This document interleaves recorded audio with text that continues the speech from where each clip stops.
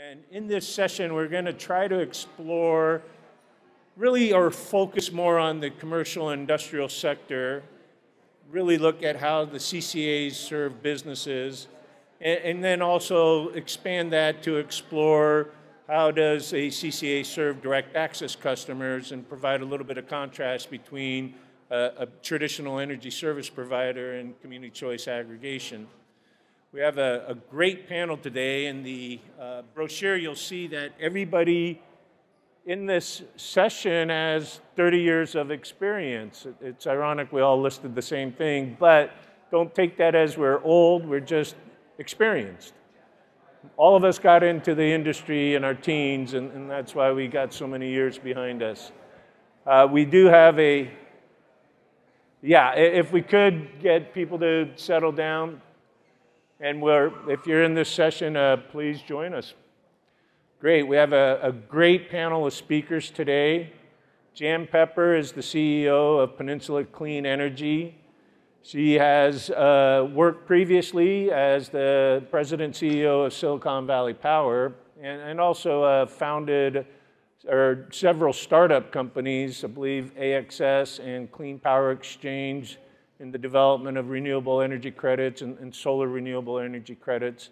In addition to that, she's mayor of the city of Los Altos in her spare time. We also have Tom Habashi. He's the CEO of Silicon Valley Clean Energy. And Tom has an extensive career in municipal utility or electric utilities, having worked for the city of Burbank, city of Palo Alto, and I think prior to SVCE, Tom was running the city of Roseville's electrical utility. And last but not least, Rand Havens. Rand also has 30 years of electricity energy experience. He is the Northern California manager and senior originator for Shell North American Energy, and also provides sales of natural gas. And Rand and I have known each other for an extensive amount of time, way back when direct access had just begun to be opened up in the latter part of the 90s. With that, we'd kind of like to start off the session and allow each of the panelists some opening remarks, and then we'll go into a discussion, open it up to Q&A to the audience, and then allow the panelists some closing remarks. So with that, we'll start with you, Jan, and I can advance your slides.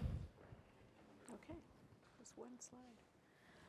Okay, thank you for the very nice introduction, and thank you all for choosing this seminar to attend this afternoon. That's what we're all about, choice, community choice energy. So I'll tell a little bit, just give a brief overview of what community choice energy is and how we fit into the marketplace. We have a little chart up here on the screen that shows basically how Peninsula Clean Energy works. If you could substitute the same thing with Silicon Valley Clean Energy. But basically, we aggregate the electrical load for all of the cities. For Peninsula Clean Energy, we aggregate all the load for all the cities and the unincorporated area of San Mateo County. It's a population of about 750,000 people. And we provide the electricity for all of the residents and businesses in those communities. We are a joint powers authority of those communities, so all of the cities have a council member who serves on our board of directors.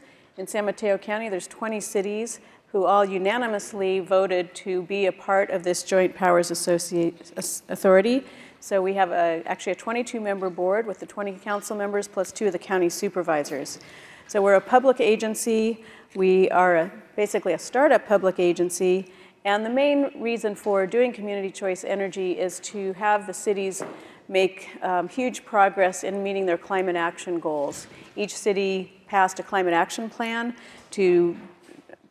as part of their effort to meet the state's carbon goals. And so by greening up the electricity that their residents and businesses use makes a huge leap into meeting those climate action goals.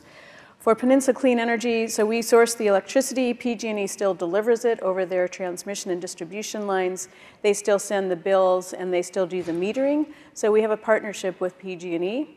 But the bill will show line item for our portion of the bill, which is the electric generation, which is shown on the first page of the bill, and then there's a generation credit, which is hidden on page 3 of the bill.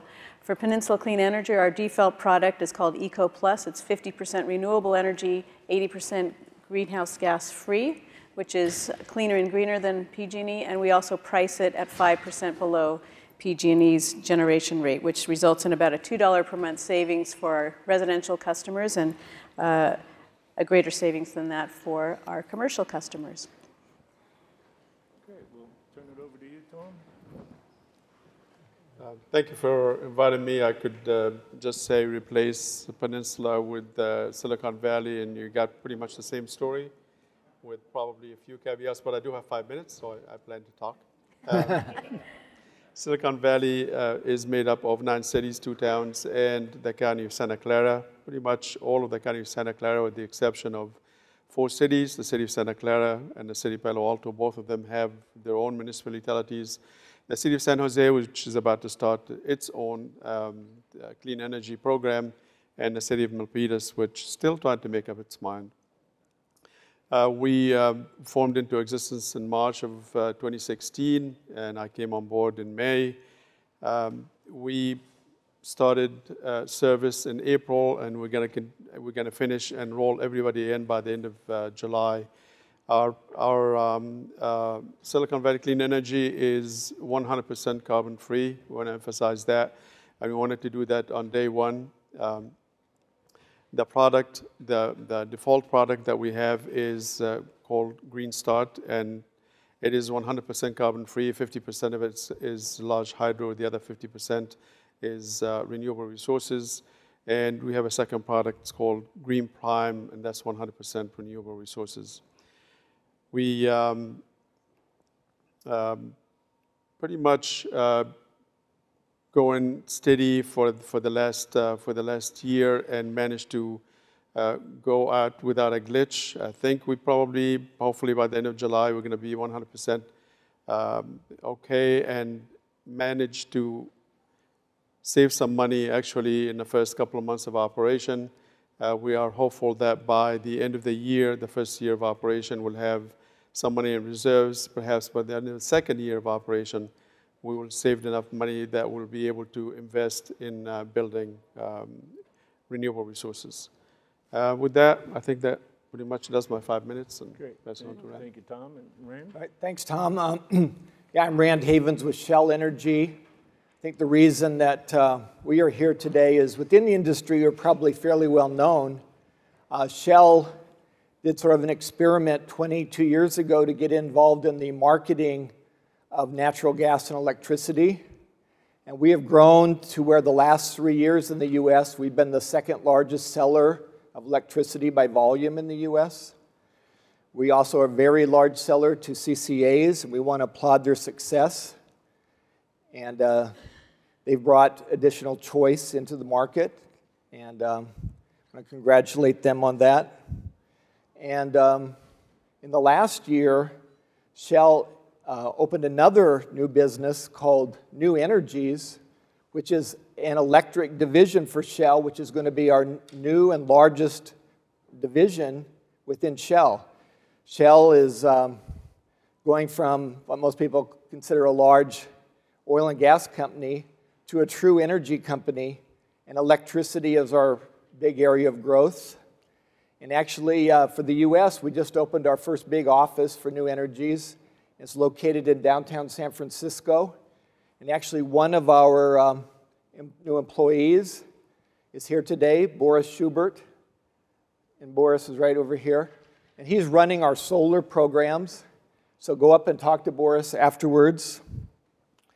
And the one thing I wanted to comment on is, well, we appreciate the growth in CCAs. They're very beneficial. We also want to say that we are very much in favor of getting rid of the cap on direct access to have true retail choice in California, both CCAs and that we believe direct access are necessary. The reason we are arguing for direct access is that energy service providers like ourselves can customize to the individual direct access customer their needs, which I think CCAs may eventually do that for the large customers also. I don't think they're there yet. But in the meantime, we think we're the best and easiest program to develop power portfolios for large customers. And also on the environmental side, resource adequacy and RPS, we can customize that for the large customers. And we're getting involved partly through regulatory and partly just through choice to develop energy storage, especially batteries, and work on that area. And so I think a lot of the new technologies in energy can be assisted by an open retail access program for all companies, as well as CCA members, and develop some of the new technologies to advance electricity. Great, thank you, Renne. I actually had the opportunity to serve on the land use and transportation element for the city of Sunnyvale, which also had the responsibility to put together their climate action plan. And as Jan mentioned, most municipalities in meeting AB 32 are required to execute a climate action plan. And our consultants really kind of gave us a pretty clear path that the CCA was really the most effective way to achieve AB 32 goals. As transportation becomes a much more difficult problem to address, cities most likely are going to move towards CCAs. In fact, there's a study out there that says by 2027, more than half of California will be served from some form of a CCA, whether it's aggregated municipalities or other forms. What I would like to explore with the panelists is really the renewable side of the equation. Every CCA is improving or exceeding renewable portfolio standards. The product offering are, as Jan and Tom described, well above RPS and well above the 2030 goals.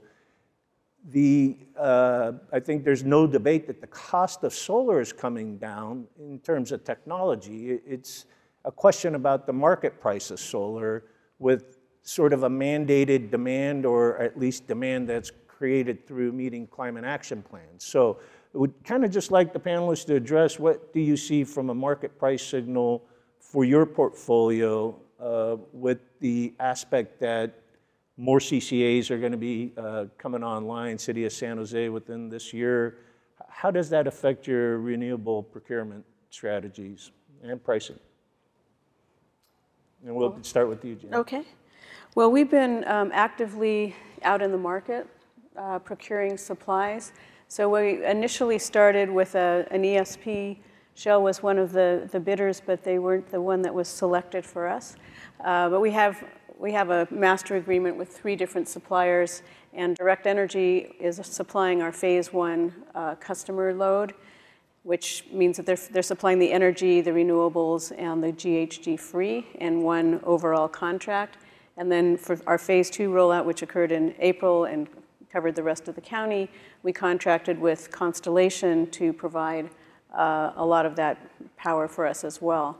So as a startup agency with no credit rating, these ESPs were available to provide that power to us and set up certain financial structures so that they felt that they were protected, that we would actually pay them, and we do pay them, and which we're happy to say. So now we're going out into the market, and we issued a solicitation last fall for long-term PPAs for renewable providers. And we had an overwhelming response to that RFP. We had, I think, 252 bids coming in from 52 different suppliers for a lot of solar projects and a lot of other types of renewable projects. And the prices are super competitive, and we're in the process of negotiating with those now. In fact, we have signed a contract with one of those suppliers for a new 200 megawatt solar project, which will be built in Merced County, and is supposed to start up towards the end of 2018. And we'll be signing some additional contracts in the next few months. So right now, it's kind of a perfect storm for us in that with low natural gas prices and a lot of solar on the market, the investment tax credit expiration, right in front of us. Companies are very aggressively going out there and bidding their projects. So it's a great time for CCAs to be in the market and line those up. Great. And Tom, how are you finding the market? Yeah, I think that one of the major concerns that we heard from some of our large customers specifically is when all of you are coming in and you're trying to get a lot more renewables than what you are required to do, wouldn't that drive the renewable market, push the prices up, and eventually push the price up on us? We found that not to be the case, and I think primarily because when we formed the CCA, we really didn't add any new load to the grid. What we did is we just procured it differently. And the response that we got from suppliers and from actually a lot of CCAs is to build new renewables, figuring, well, some people is coming on the market, they would want more renewables into their portfolio. We're going to build it, and they eventually will be sold. And that happened, and also they wanted to take advantage of the tax breaks and whatnot.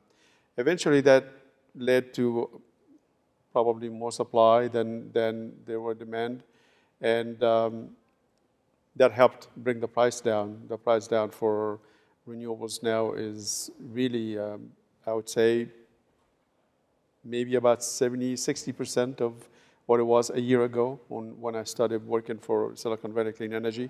And it's keep tumbling down. You can actually buy solar today at less than $1 a kilowatt. You can install it at less than $1 a kilowatt. That's really inexpensive. And that will continue to happen until we get to the point of realizing that we need to put storage in order to compensate for negative pricing for solar and whatnot.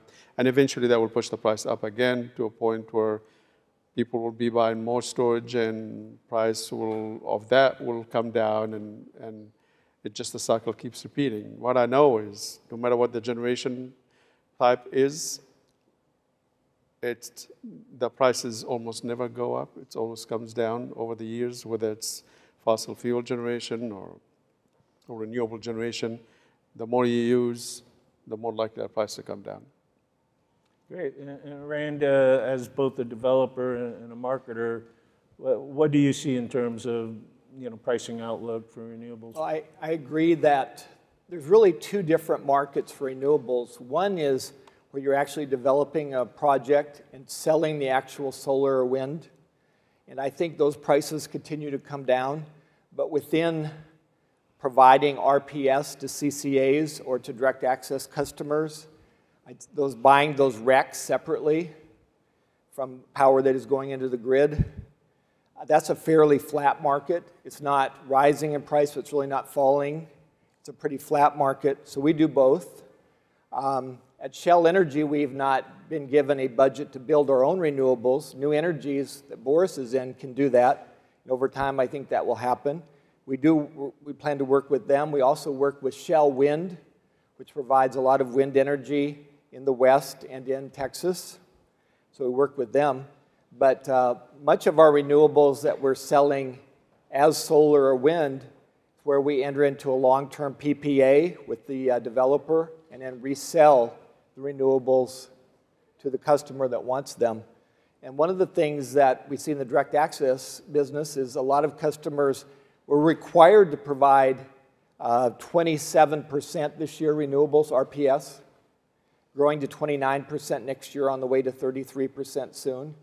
But a number of direct access customers want to be greener than that, and so they'll come to us and say, okay, sell us the 27% at the market for the RPS, and then sell us additional either directly renewables or RPS above that, because we want to be 40%, 50%, or whatever their own target is, their internal targets for their corporation. So we do some of that as well. Great, great. With sort of the types of contracts that you get into, in particular as you transition to being able to purchase directly from generators, and you buy out long, how do you continue to ensure your ratepayers that you're actually less than the alternative being offered through traditional investor-owned utilities? So we'll start with you on that. I get to start again. I think Tom ought to start Okay, this time. Tom, why don't you field that one?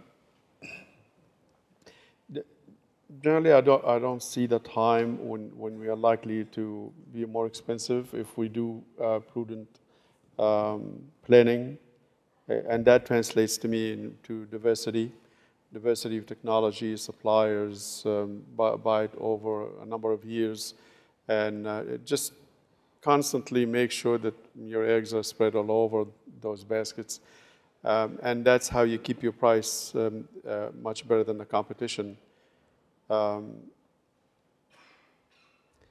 I think we can bring the price of renewables plus storage, and I'm seeing prices today that are, for the combination of these two, that are cheaper than natural gas.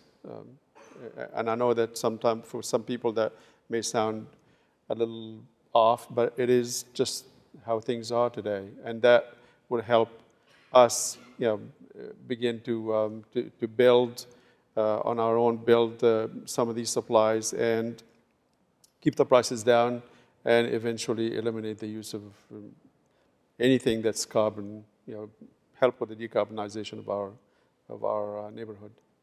Okay. I can add to it. Yeah, please, Jane. Yeah.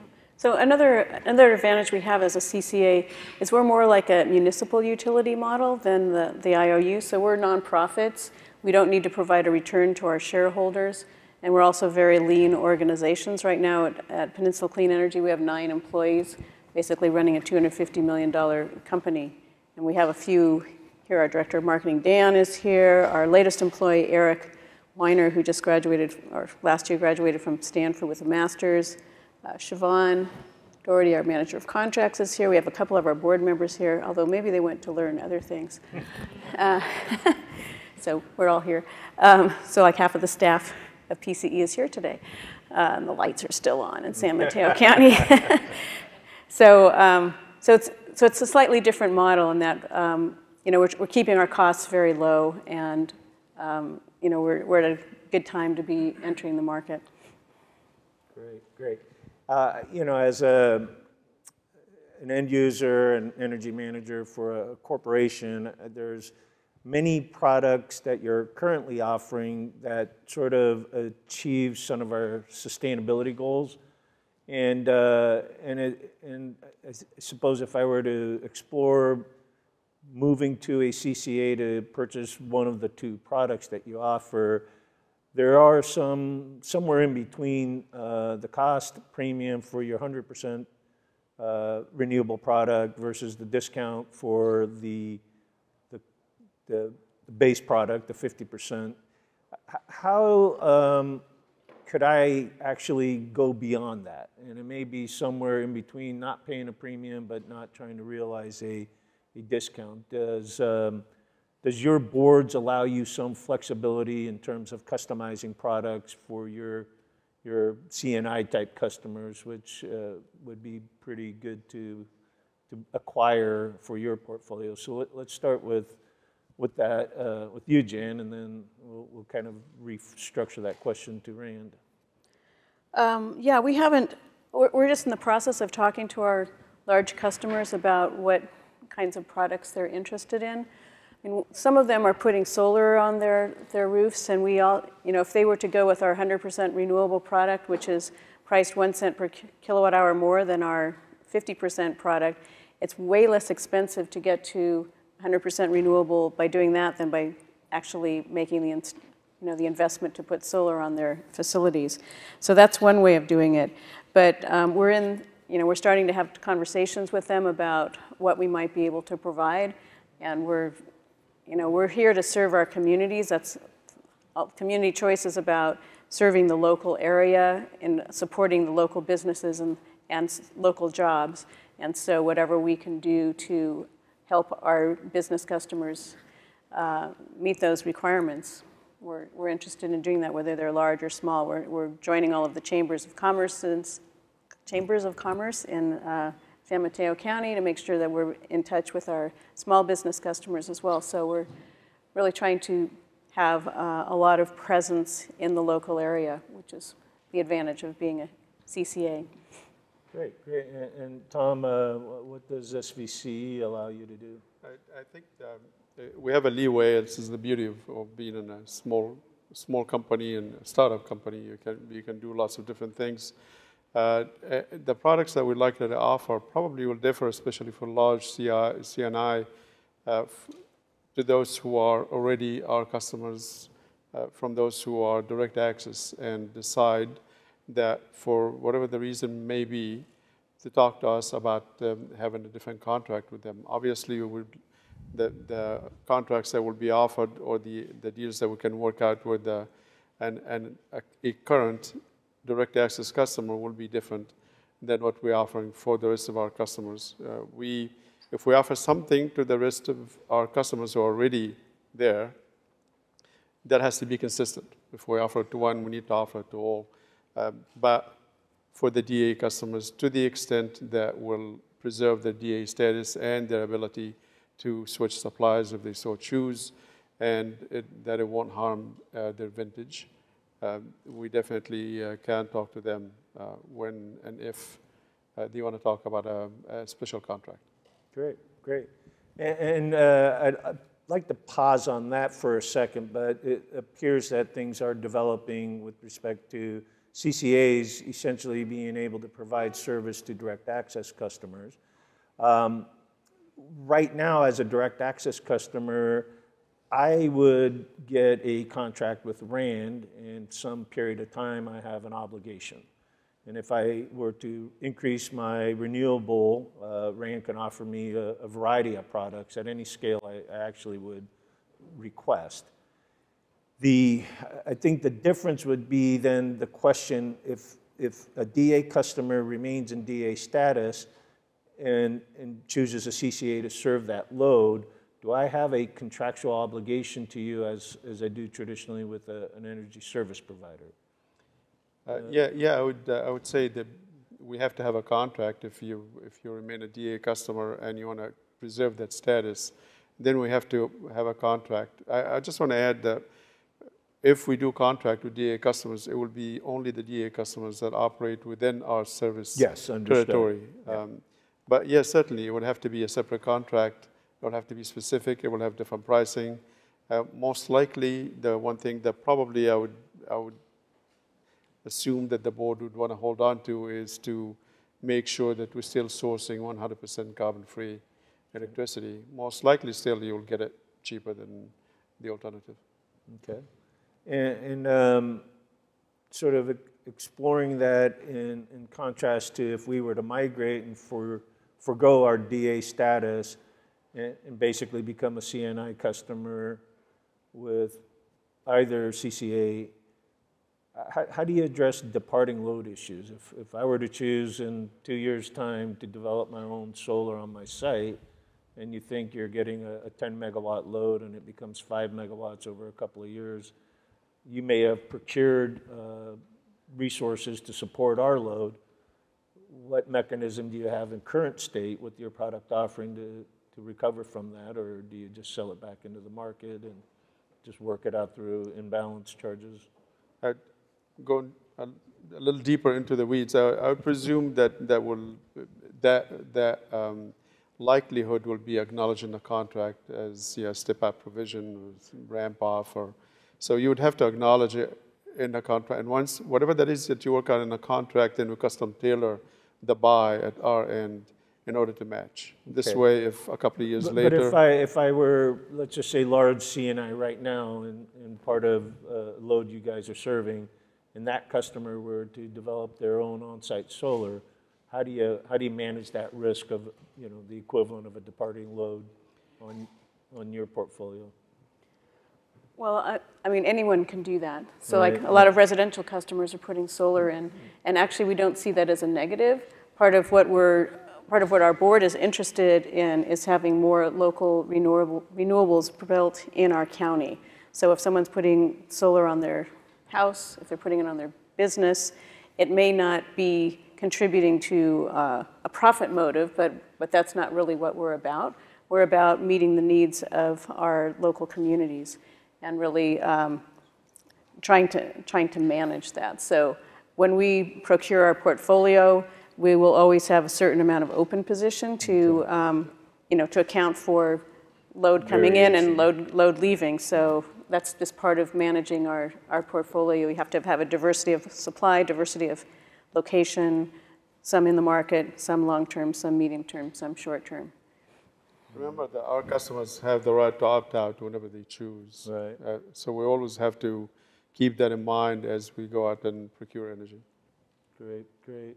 And I think just to contrast that, so as a DA customer, I've got to do some significant planning to determine if on-site generation made sense not to nominate and over-procure through my DA contract and find myself in a position where I've got more power than I can actually consume. And then I'm subject to the risk of the market as the power sells back. Of course.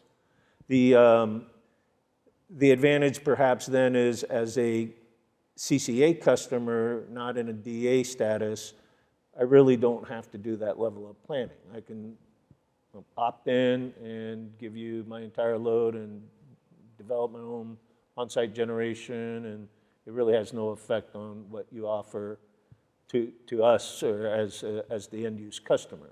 Obviously, you would have to balance out whatever load that the on-site generation would take off of what you're serving. Kind of exploring that one, that it serves the interest of the climate action plan, clearly. Any on-site generation, in terms of the municipal climate action plan interests, I think that gets met, whether it's served through CCA or developed by the end-use customer. Would the CCA have the agility to offer that in a PPA or a virtual PPA so that we will develop the generation on our site, but maybe the financing comes through CCA? Anything's possible. You're not our customer, so Yeah. that would be Tom's. So Tom, that's Tom's, great. To me, but I think one of the advantages of CCA is that we're small, we're flexible, we can act quickly. Our boards meet monthly if it requires board discussion or advisement from our board members. So, we're all about innovation and trying to move things forward in the energy industry and getting us toward a carbon-free energy supply. I think everything is possible to the extent that it's beneficial to you and you find it so, and that also that it is at a minimum neutral to the rest of our customers. Okay, yeah.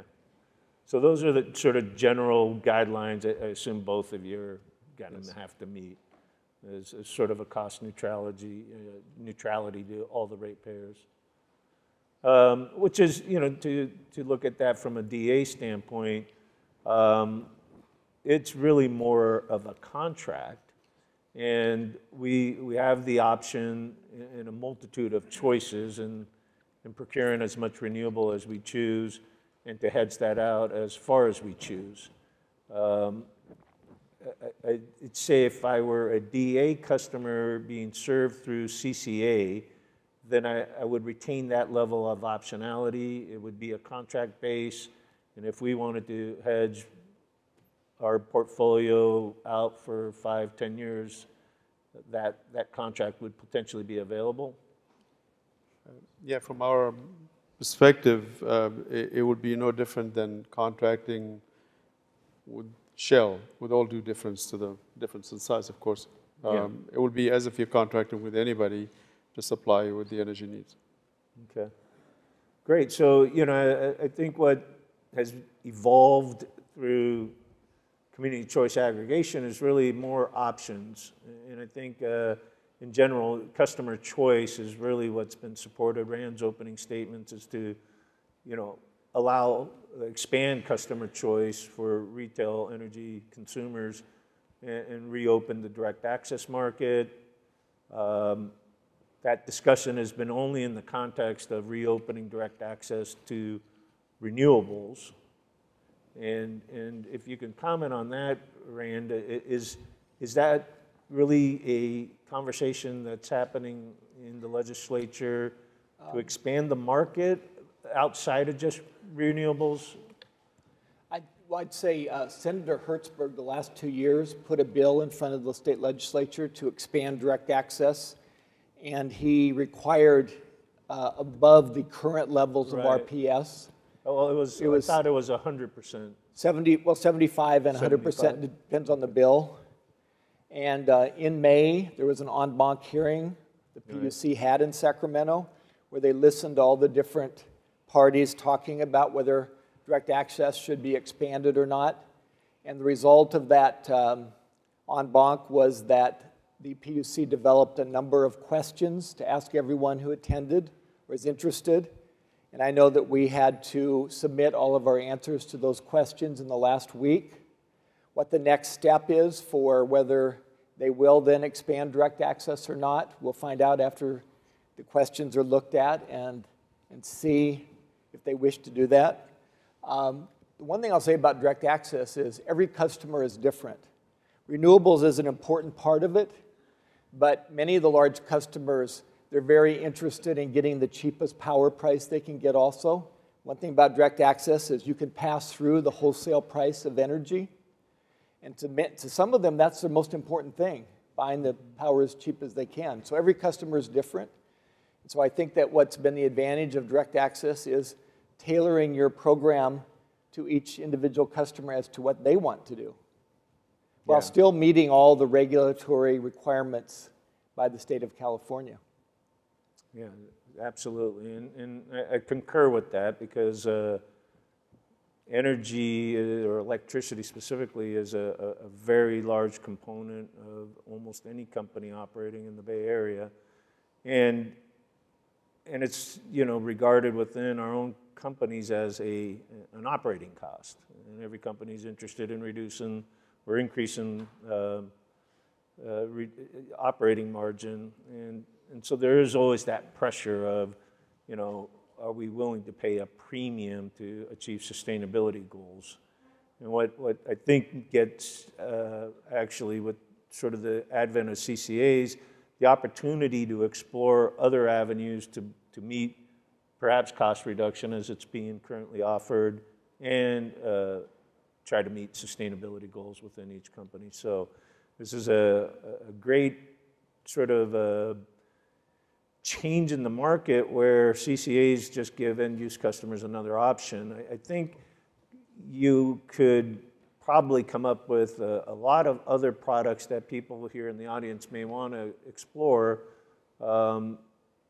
because there seems to be now flexibility within the DA, direct access customer status, that may allow even those who were not even asked to opt out maybe another opportunity or choice. So with that in mind, we'd like to open it up to questions in the audience. And if you have a mic to pass around, please do so.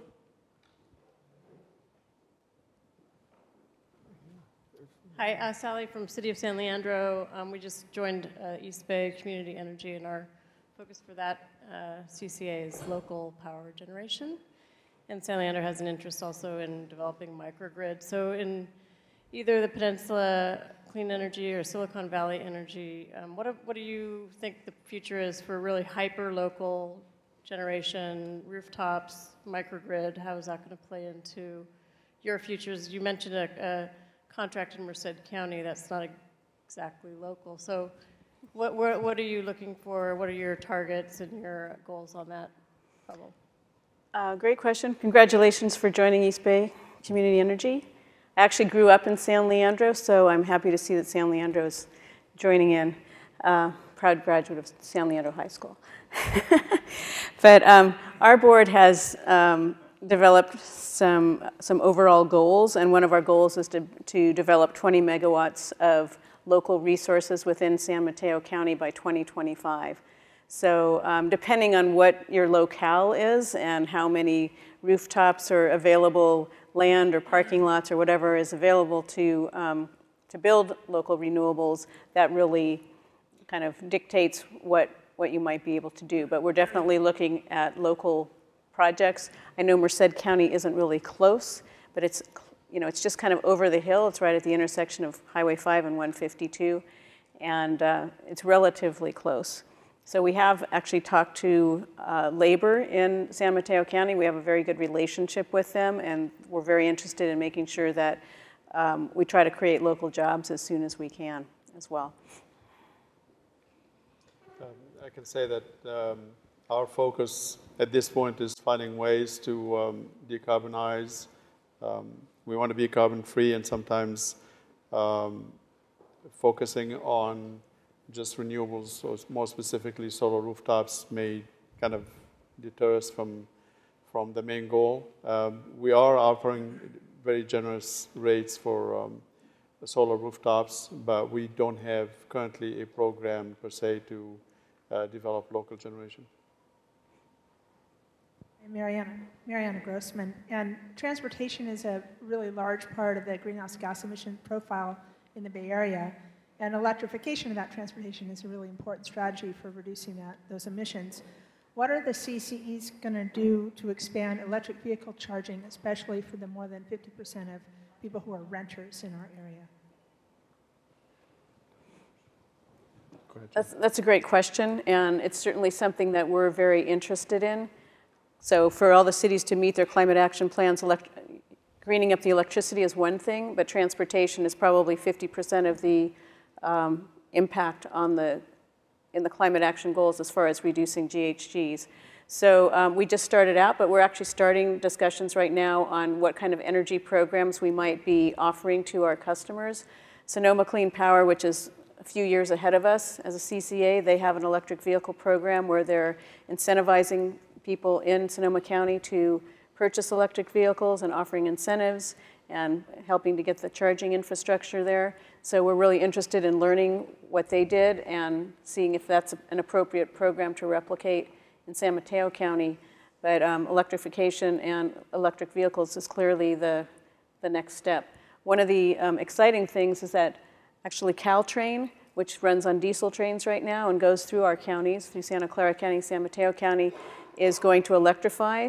The vote was taken that the money that the federal government is going to give to electrify Caltrain is happening, and Caltrain voted to go 100% renewable. So for all the power that they use in San Mateo County, they're getting our Eco 100 product. For all the power they use in Santa Clara County, they'll be getting SVCE's 100% product. So that's a great step in getting rid of that diesel transportation load and turning it into renewable electricity. I can repeat the same thing. It's just about everything that Jan said is what we are looking at Silicon Valley Clean Energy. Just a reminder that we're still a month away from actually fully enrolling all of our customers, so we're still not completely out of the gate yet. But sometime around August or September, we're going to have a list of programs that we're going to be implementing for next year.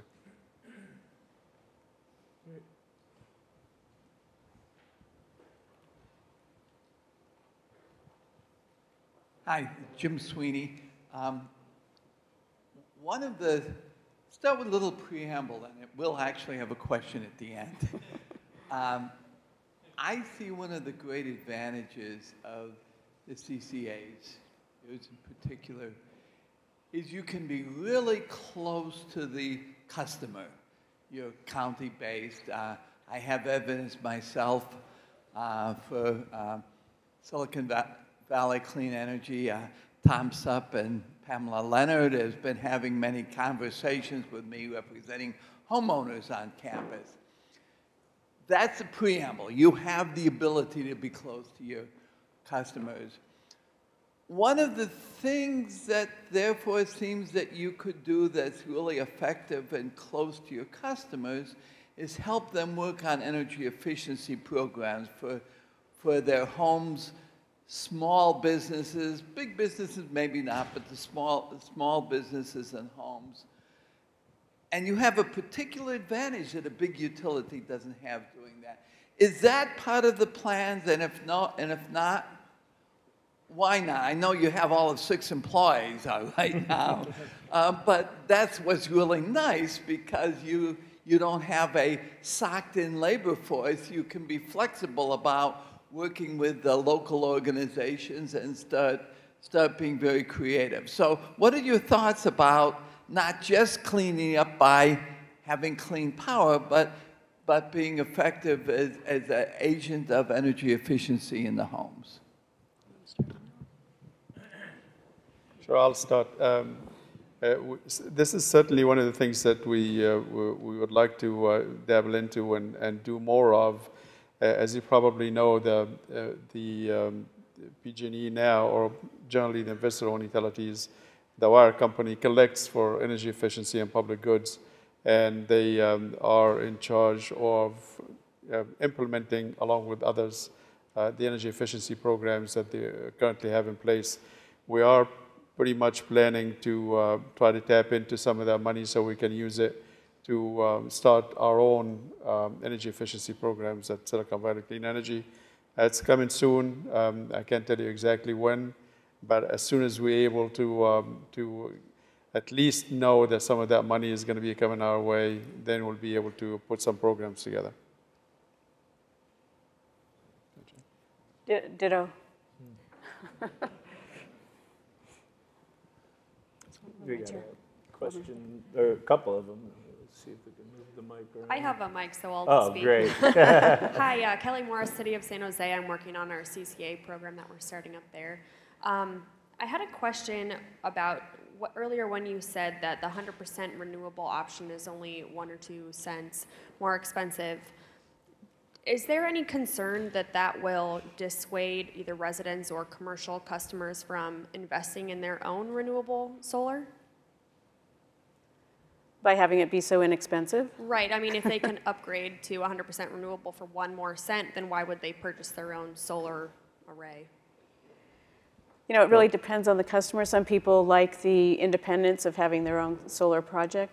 But we also incent net energy metering customers as well. So the program that we offer is if someone has a solar system and they generate excess solar during a particular month, we will actually pay them that 1 cent per kilowatt hour extra. So even if they're a default customer at Eco Plus, we'll reimburse them 1 cent per kilowatt hour for the extra power that they produce.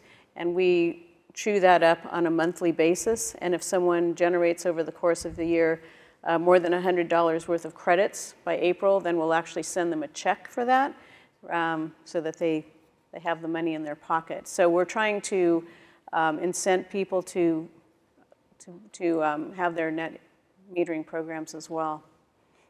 I probably have a little bit of a different answer. I really hope that by offering inexpensive, carbon-free electricity to our customers, that probably will convince them not to spend the money on solar rooftops, but instead spending on energy efficiency, on electrification, on other means by which they can help decarbonize.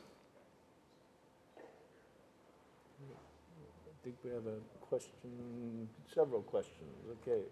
Whoever got the mic first, go. I got the mic.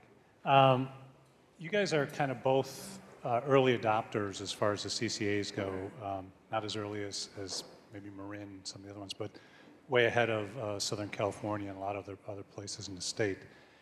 So what I'm wondering is, as far as trying to get to 100% renewables, right now you guys are able to go out and get hydro or geothermal and have that as a backing for some of the renewables, the solar and the wind and so forth.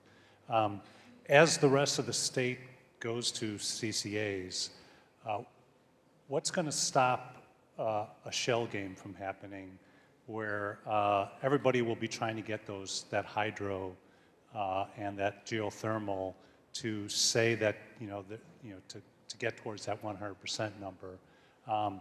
Your comment earlier about the storage and solar kind of blew my mind, so maybe that's part of it, but just wondering, in the long run, how do all of the CCAs in California, how can they get to 100% with just solar, let's say, or with solar and wind? I can take a step. Sure. I think that really, given where the technology is at today, a combination of storage and what you can do on electrification of whether it's transportation modes or water heaters or a variety of other things that could also serve as storage capacity. But the only thing that I know of today is storage of all kinds, whether it be hydro storage or battery storage or your car in your garage, everywhere. I mean, that's really going to be the answer in order to be able to do 100% for the entire grid, hopefully, renewable resources. And I think one of the other things that will need to happen, and it'll probably take a long time, but there's a big discrepancy between the prices in the wholesale market and the retail prices that people are charged. Because right now, the peak prices or peak times are kind of in the afternoon for most customers. But as more and more solar gets on the grid, the wholesale prices during the afternoon are going to zero or even negative. So by putting more and more solar on the grid, it's exacerbating that problem, whether it's rooftop solar or utility scale. So we need to get the wholesale and the retail prices in line so that the right price signals are there and that people will shift their usage.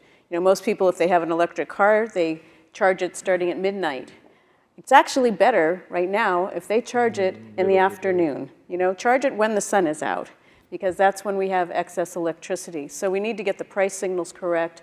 And we can try to do that as CCAs when we set our rates to have to incent our customers to use power at the time, you know, no matter supply and demand curves. Great. I think we have another question. Chuck Wilhelm with Enlight Energy. Question for all of the panelists, really. Yeah, we had a panel earlier on cybersecurity, and I was wondering what the CCAs and the also are doing to protect themselves structurally and maybe programmatically from potential impacts of cyber attacks. I actually missed that panel, but we don't have, you know, we don't have any, you know, the grid is really PG&E, the California ISO, so we don't own any of those resources. But I don't know if either of you were able to attend that panel and can. I'm quite certain Shell probably has. Yeah, we work a lot on cybersecurity, yes. But I think, you know, the vulnerabilities for your billing systems. That was the only thing that I was going to comment on, that we have a fairly extensive information technology policies that protects the customer information, and that been looked at and deliberated and acted upon by our board. But beyond that, we don't own any facilities that we, at least at this point, that we need to worry about, making sure that we protect. Renne, you had mentioned that you provide direct access to some CCAs, or have the capability to do that, I believe. We have the capability. I mean, we're just selling power to CCAs. Yeah. So would the issue of cybersecurity end up being a contract issue discussion with CCAs? It shouldn't, because just as Jan was mentioning, I mean, we're not going to be controlling those wires. The delivery of the power, we have to get our power into the wires. But at that point, it's handed off to the wire company, the distribution company. And in many cases, by the way, Shell is also a buyer, so they just build a portfolio of resources. Some of it may be theirs, and the rest is just they buy from other places, and they just move it. They're just a contractor in the middle. But that's probably a good question to ask Boris afterwards, because he's going to be the developer of actual generation and how he's going to handle some of that. I think we had a question over there. Do we have a mic to get it?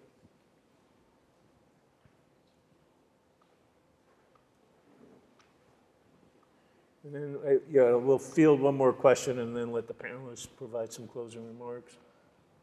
Hi, Ruth Marino. I just have a question. PG&E provides a $500 rebate when you buy an electric car. If somebody in the CCA buys an electric vehicle, does that rebate still come from PG&E, or does it come from the CCA? It still comes from PG&E.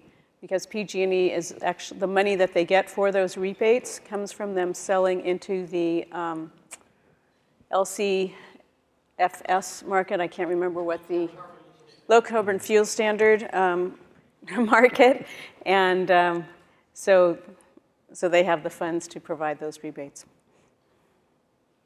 Please, we got one more up here. I'm Tom Cabot. I had a question for the CCAs. At the lunchtime debate, we heard all 4 debaters talking about the merits of decarbonizing and getting off of fossil fuel and converting to electrification. And then it appears the CCAs with their elected official boards may be in the unique position of being able to promulgate policies across wider territories that make it easier for electrification to happen within the building departments, say in the cities that are our members. Have the CCAs started looking at how they will assist in that electrification? And of course, all the real jobs will be local that happen in this electrification, because you don't do your electrification in Merced, you do it in your own counties where the loads are. So I'm curious, how are the CCA boards looking at their opportunities to create jobs and decarbonize with policy? I can start. Well, we're actually looking at what kind of energy programs to institute. And Tom, you usually come to our board meetings. I don't think you were at our board meeting last night. But one of the things that we discussed was how would we go about selecting which energy programs we should go after. We're going to go out there and ask for a lot of input on what people would like to see. And I imagine you'll provide us some suggestions.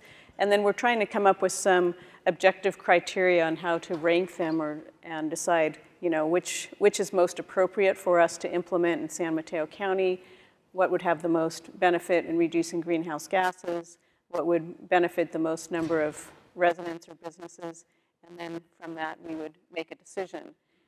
And certainly once we come up with those programs, we'll be working closely with the cities. We do that already, reaching out to them in a number of ways to get their ideas and to try to help implement these programs through them. So that is one of the great things with the CCAs, is that we have the council members on our board, and we can say, look, tell us what you need, or tell us who we should speak to in your city, so that we can try to get these programs out there. And they're very supportive of that and very engaged in making this all work.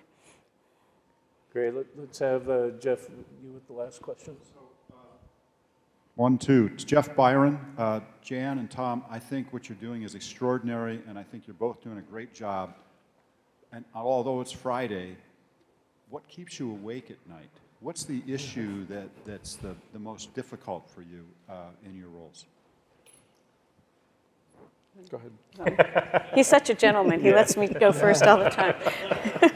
At the wrong times. One of the things that keeps me awake at night, and we haven't talked about it at all here today, is kind of the regulatory risk and what's going on at the Public Utilities Commission, which affects both direct access and CCAs, which is this thing called the Power Charge and Difference Adjustment.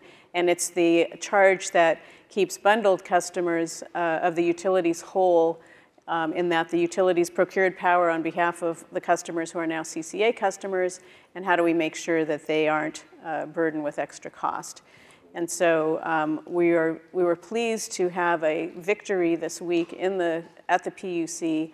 The utilities had proposed a new way of calculating that indifference charge, and we suggested, as Cal CCA, which is the trade association that the CCAs have formed, that should be dismissed, and that the PUC should open up a proceeding for everyone to provide input equally onto how they think this should be approached. And the PUC put out a proposed decision to dismiss the utilities' proposal and to have this taken up in a new rulemaking. So next week, the Public Utilities Commission on the 29th will vote on that. We're hopeful that at least 3 of the 5 commissioners will vote in favor of that, and that we'll have a level playing field to discuss that, and that will be a benefit to all of us up here.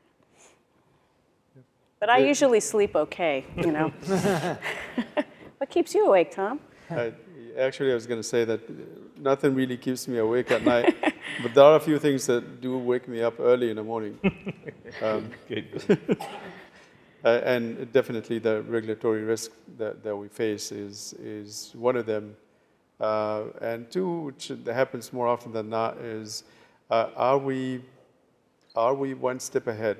Are we making sure that we're doing the things that will keep us one step ahead? Because I definitely don't want to see Silicon Valley Clean Energy ever be caught behind because they forgot to do something. So that's generally the things that wake me up early in the morning. Great. Well, we're coming down to the last couple minutes. We'd like to have the panelists have an opportunity to just make some closing remarks. And I actually would want to frame it in a question. Does the state moving forward with reopening direct access create a concern to CCAs, as I think all end users would prefer to have the option of greater choice? Start with you, Rand, since you are a supplier to both categories. Yeah, well, I think that obviously we're in favor of full open retail choice. Usually the question is, can California do it? And I think you can look at other states around the country that have got full open choice. In some of those states, they have actually direct access and CCAs, and both seem to be thriving. And two questions that come up quite a bit about a full retail market is, what ends up happening to the goals that right now the utilities are implementing for California? And I think the answer is all load-serving entities, munis, all retailers have to meet those goals and do that. Right. One other one was, well, who becomes a provider of last resort? If you look at around the country, and I think ERCOT in Texas is a good example, the ERCOT grid actually goes out for bids on those who want to be the provider of last resort. And people bid to be that in case somebody defaults. They step in and sell power, and they set a rate for that. And they let all those customers know they need to choose another supplier within like 60 days. Right. I think all these things are solvable to have a fully open retail program. Great. Tom, and I think the CCAs will thrive even if they do open direct access further. Another thing that wakes me up early in the morning, and that's to go back to a structure that will put us in a position that we were at back in 2001 when we saw the complete meltdown of the system here in California. I like community choice as much as I like municipalities or municipalization because it's all about community. It's not about competition as much as it's about community and the community doing the things that they know best for their own community. So open it up to anybody and everybody probably is not one of my favorite things. Great. And Jan? I think, you mentioned at the beginning that we've all been in this business for 30 years. Some of the people out here I know have been, some of the people weren't born 30 years ago. That's okay. But I think we do need to remember the lessons that we learned from the energy crisis and why did that happen, and to make sure that we don't repeat those lessons. The law that allowed community choice energy was actually passed right after the energy crisis in 2002. And, as community choice energy providers, we're based on the cities, we're government agencies, we're here to stay. We're not going to leave if the market changes. And that was one of the things that happened with the energy crisis, is that these providers came in, they picked off the best customers, the most profitable customers, but then when the market turned, they left town, and that was not good, and it left a lot of people stranded. So I think we support full direct access, but full direct access means full direct access. You don't just pick off the top profitable companies. If you want to serve all customers, then you serve the residential customers, you serve the low-income customers, you serve everyone, and that would really be what we would see as full retail access. So I think that there's a lot of discussion that needs to be done about this, and to make sure that we remember the lessons from the past and don't go down that same path. Great, thank you. Please help me applaud the panelists. Thank you very much.